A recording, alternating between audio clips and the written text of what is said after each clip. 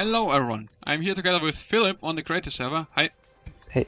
And yeah, just wanted to show you something quickly. While derping around, I was needing a randomizer with different outputs, and yeah, I was just looking up on YouTube. QASI made one a while ago, which was before 1.5, before the new 1-bit cool droppers, hopper randomizers, and yeah, I just actually tried to rearrange this and make 4 of these into a compact 4-bit randomizer, and that's what I came up with.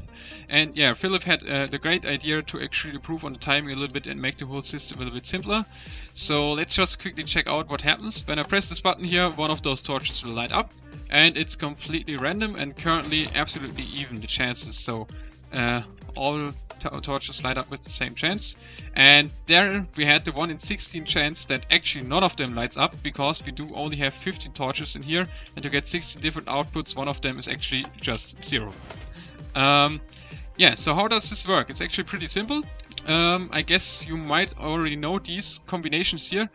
In each of those droppers there's a wooden shovel and a redstone, and since the shovel is non-stackable, it counts as a complete stack and therefore gives us 3 redstone signal length of output. That means if there is a shovel in the, or if the dropper selects a shovel to put into the hopper, it will actually, the signal will reach to the torch here. But if it's only a redstone, it won't, and therefore you can, well, those pistons will actually trigger pretty much randomly. You see this time the middle two ones retracted, then only the one at the side, and so on. So it's for each of those pistons there's currently a 50-50 chance whether it retracts or not. And up here it's actually also really simple. We do have a signal strength of 15 and 4 comparators in a row. And, well, the signal just gets subtracted, and that depends on whether the piston here is extended or not. Because a comparator can actually grab a signal out of a tile entity, in this case it's a furnace, even if there's a block in between, but only if it's a solid block. So if I retract this, you see the comparator turns off. And the interesting part is that this is no actual redstone power, so I can actually retract this, although it seems to be that this red block here is transmitting power and normally would actually butt power the piston here.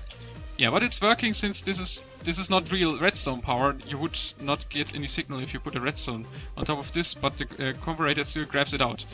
Yeah, so what happens here? Well, the first furnace only contains a single item, the next one enough to give out a signal strength of 2, the next one enough to give us out a signal strength of 4, and the last one gives out a signal strength of 8. And so we're actually just subtracting these numbers depending on which kind of, or which of those pistons is retracted or not, from the signal strength here. So I can either subtract 1, 2, 4 or 8 or any of those combinations, and we'll end up with 16 different combinations and 16 different signal strengths from 0 to 15. And this is just a decoder, very common and standard one, which just turns any signal strength into an output at the at the position of it. So let's take a look at this. All of those torches are out beside this one, because over here the signal actually reaches to the repeater, but not to the top repeater, and therefore doesn't invert the torch here again. It's actually, really simple. And yeah, I guess other people have come up with this decoder before. The whole concept is just, well, a compact matter way to compactify this, and I thought I would share it with you. And now to Philip's part, maybe you want to quickly explain what you did here. Yeah, since you have a delay of these comparators, we need to adjust the timing here, so they don't trigger at the same time, and yeah, therefore mess up the result you get here.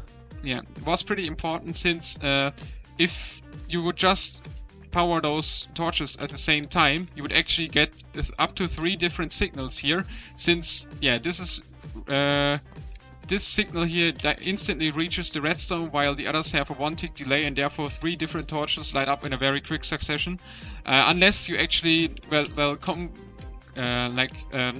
work against this timing here, but just offsetting the time when you power those pistons here. It's pretty simple and very effective.